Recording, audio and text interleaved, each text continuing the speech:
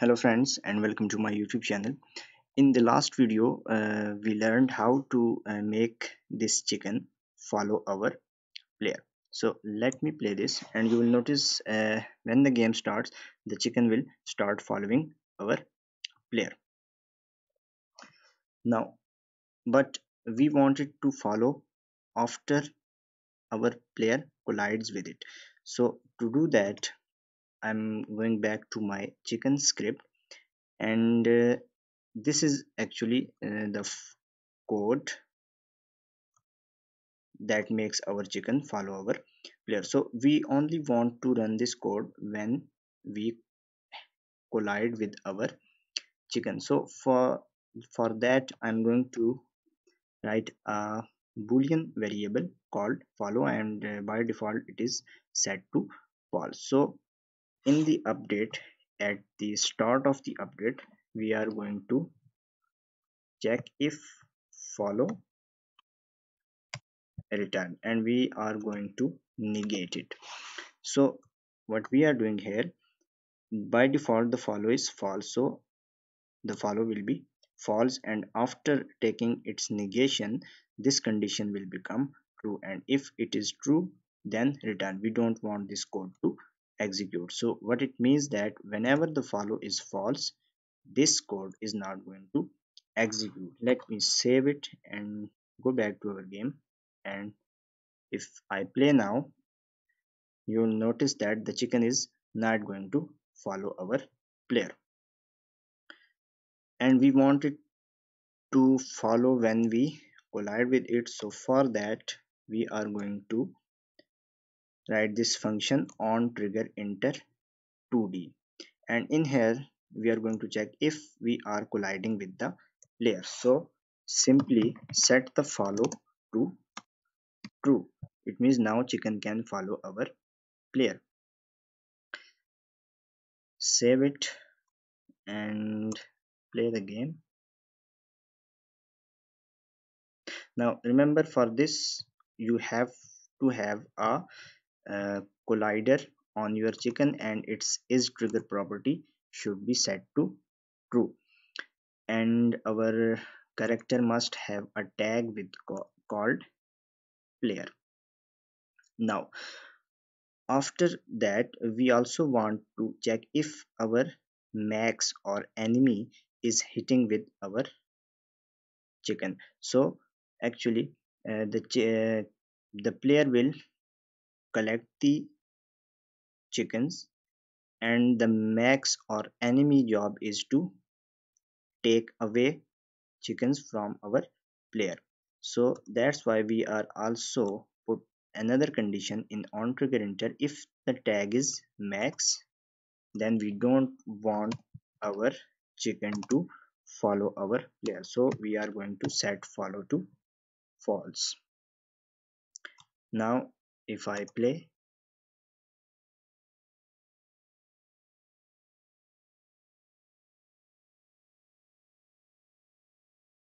now as our max character collides with it, the chicken no more follows our player. Now this, in the scene we will have multiple chickens, so let me select it and press Ctrl D or Command D on Mac to duplicate it, and we are going to put one right here. Now let me play this.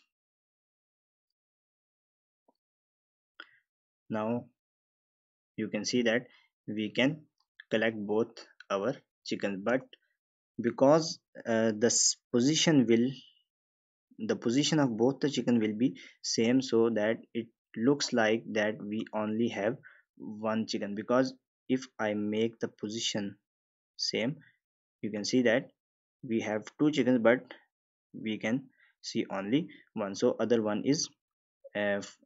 falls behind the first chicken. So we want to put another restriction on our player, that at a time he can only collect one chicken. So we need to detect if already he has collected one chicken, then he cannot collect another chicken until he save this chicken into home. So we will create a small home here.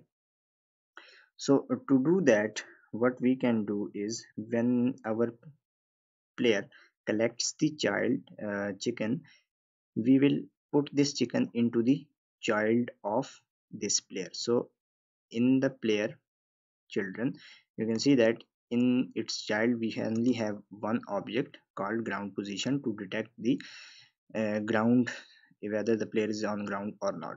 So we are going to when we are going to put this chicken into the child after the collision. So to do that, we can do a simple, you can call a simple function called transform dot set parent, and in argument we can put a transform object. So we want it to become a child of player, so we will say player dot transform. Now save it, go back. Now you can notice that there is only one child, but if I play and collect the chicken, the chicken will be in the player's children. So if the player has already one chicken in his child objects, in his children object, as a children object, then he is not allowed to collect the other children chicken.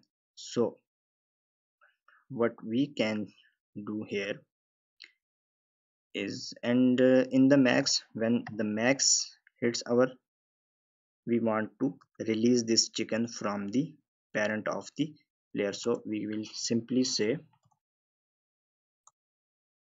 transform dot parent equals null, because the chicken has been snatched from our player. So our player is no more parent. And to detect, now in here we are going to detect if the player already has a chicken in his child. So we will simply say player dot transform dot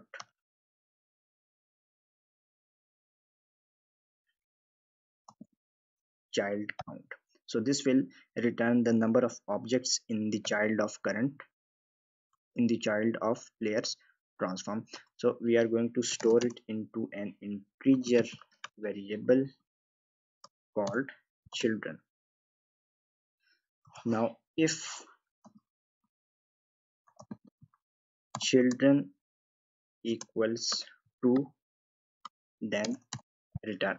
So as we know that the kitty has already one object as a child, which is ground position, and after collecting this chicken, the child count will be 2. So if the child count is 2, then he is not allowed to collect another chicken. So that's what we are doing here is, if the player has two children, then return. So these two lines will not execute, and no other chicken can be collected by our player. Now save this, and let me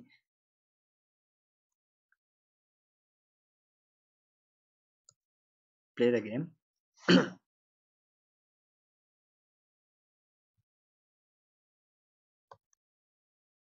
Now you can notice that we cannot collect another chicken.